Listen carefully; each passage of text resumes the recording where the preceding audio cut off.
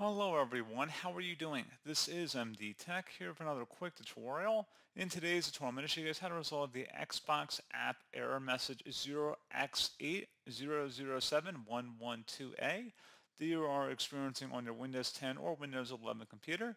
The error message reads that something unexpected happened. Reporting this problem will help us understand it better. You can wait a bit and try again or restart your device. That may help.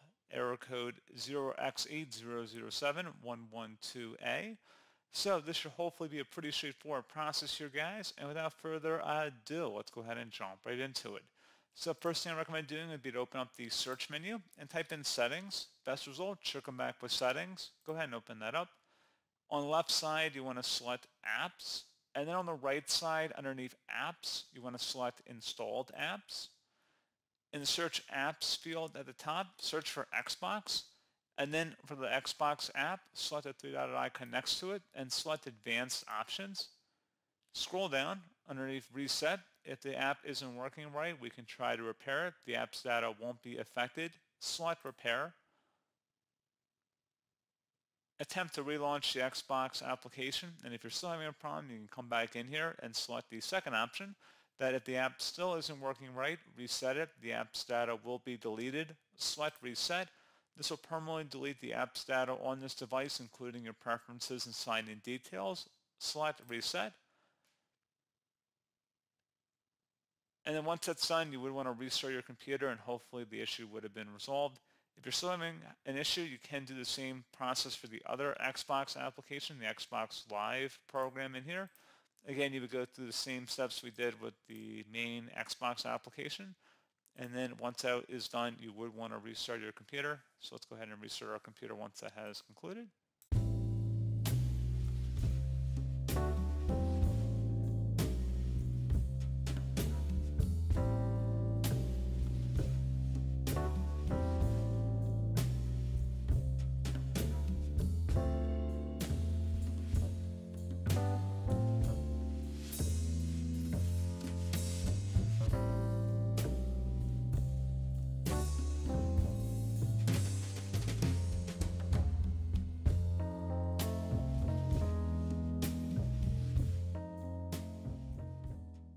And then hopefully the issue should have been resolved. If you are still having a problem, you can run the System File Checker utility scan.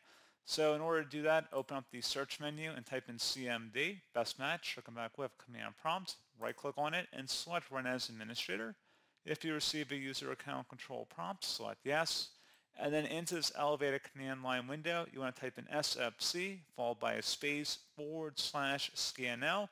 Scan now should all be one word attached to that / out front. Hit enter on your keyboard to begin the system scan. This will take some time to run, so please be patient.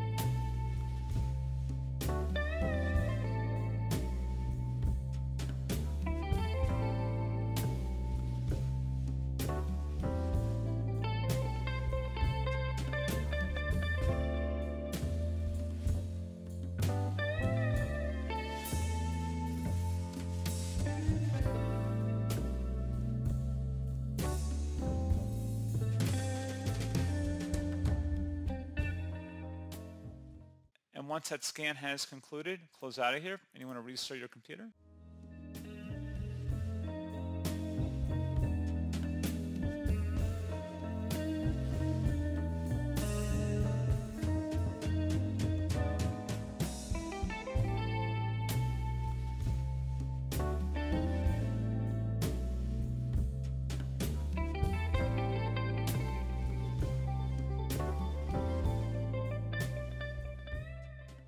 And there you go, guys. Hopefully this pointer issue has been resolved. And as always, thank you for watching. I do hope I was able to help you out, and I do look forward to catching you all in the next tutorial. Goodbye.